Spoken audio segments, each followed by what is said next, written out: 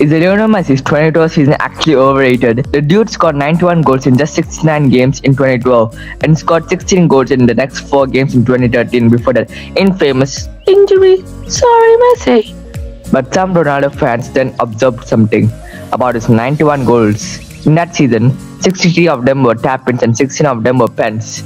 So they all debated that Messi only scored 12 proper goals. But is this that actually true? After counting, I realized that was cap. He only scored 14 tap-ins.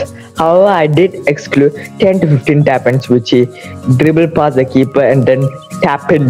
This stat is still believed by many Barca fans. Damn, I didn't expect Madrid fans to go this far. Fan Messi really did cook that season, and his type is still worth it. Not only did he score lots of goals, he even assisted 22 times. 130 G8. Sadly, his prime was only rewarded with the Copa del Rey.